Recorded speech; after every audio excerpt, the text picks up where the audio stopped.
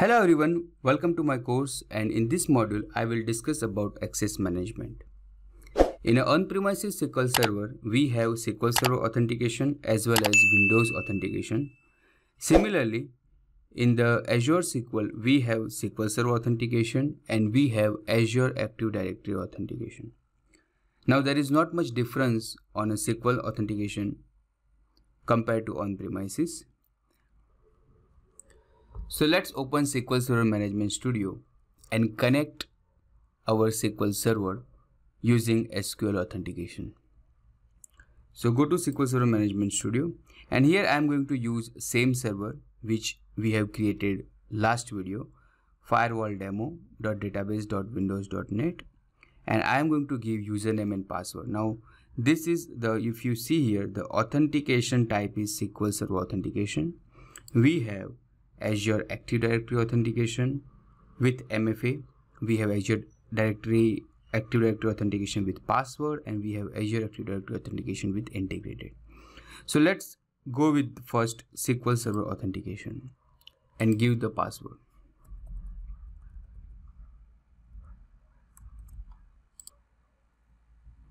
So we have successfully connect our server. So this is a SQL Server authentication. Now let's talk about the user roles and how to create a user and how to give the access to the database. Now in the on-premises SQL Server, we have multiple server roles. For example, sysadmin, setup admin, server admin, security admin, process admin, disk admin. But in the Azure SQL, we have only two types of server role. You can say login manager and DB manager. Now as a name suggests, login manager used for logins, to create a logins, new logins and managing the logins, and DB manager is useful to create a database, alter database and all the database related activities.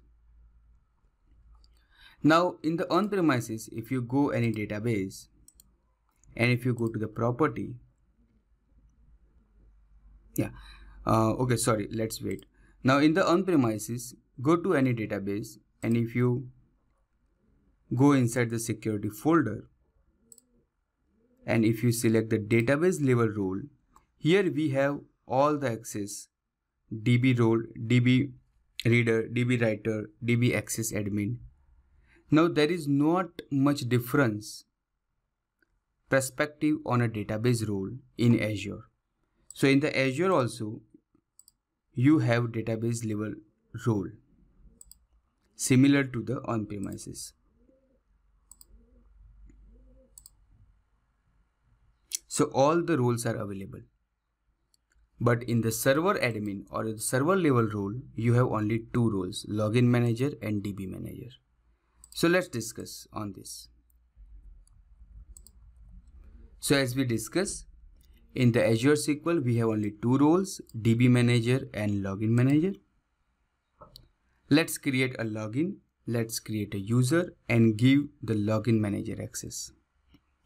So I am going to create one user, Mike, with the same syntax like on-premises: create login, username with a password. Now I am going to create user Mike, and I am going to provide the login manager access. Now here you can see I have created logins, I have created a user, and I have assigned login manager. Let's access server using my credential.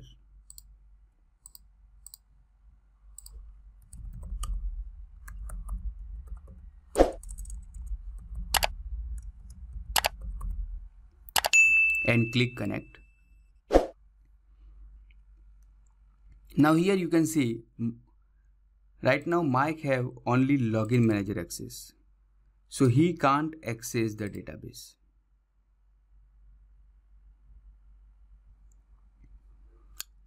So the server principal Mike not able to access the database DB1. Okay, but Mike can create other logins if he want. He can't create a database also.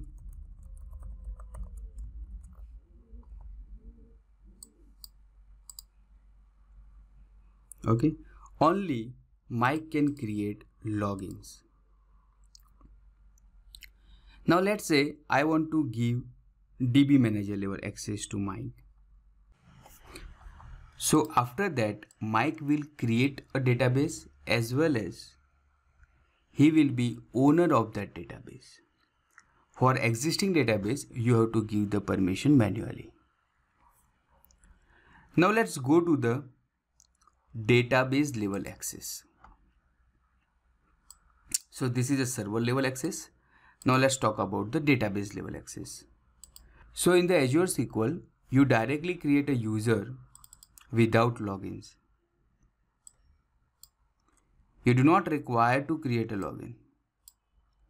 So let's try it. I am going to create user Bob with password this.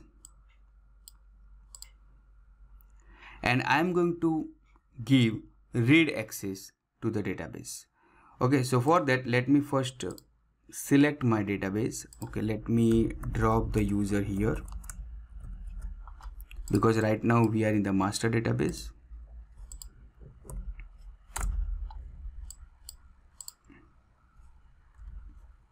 Select the DB1 because here we are talking about the database level access. And I am going to create database level access. So create user Bob and I am going to give read only access. The procedure is same, exec sp add role member db data reader. So now let's connect the database using Bob credential.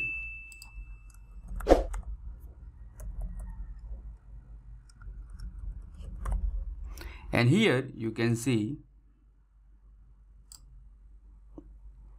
while connecting the server, you are getting an error.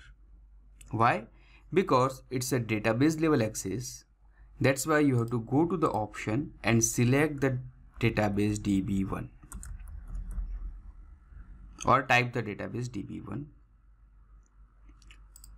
and click connect. Now here you can access the database. Now inside the server, you have only accessed the DB1.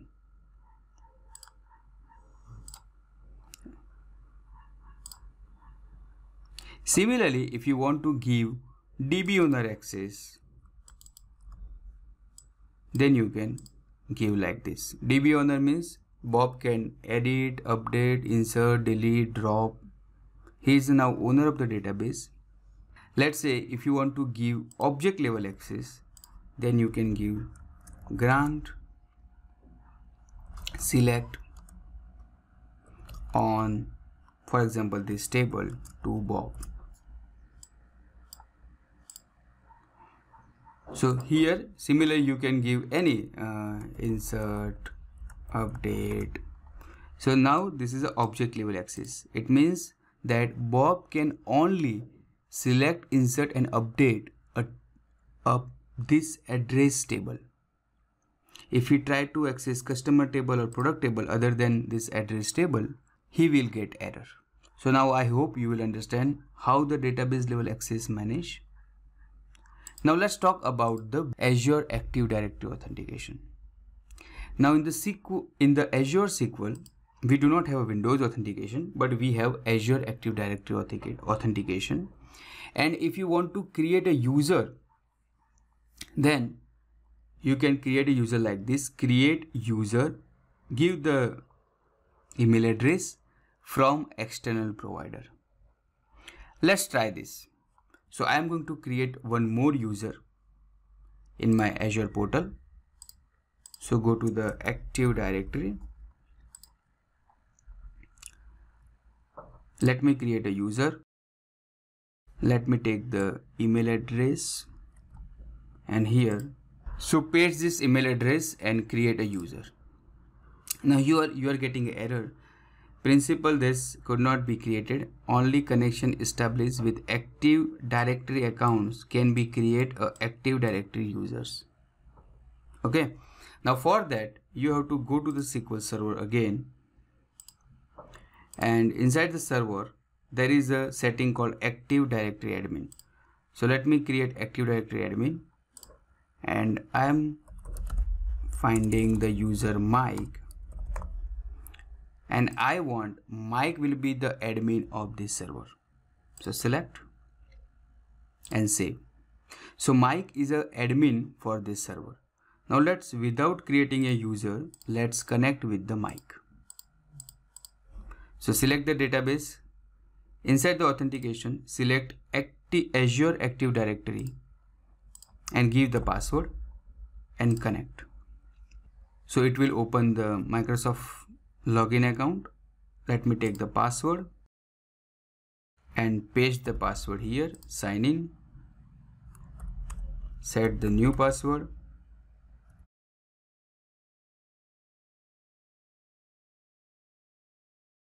So now you can access the server using Azure Active Directory. Now this Mike is admin. Now I want to give access to other Active Directory user. Then you can just select the database and create a user like this. So now I hope you can now understand how the Azure Active Directory work. Most of the time this Active Azure Directory managed by the Azure administrator team. You have to just take the email address and you have to run this script. So please practice, and if you have any doubt then just drop me an email. I will definitely give the answer. Thank you very much. See you in the next video.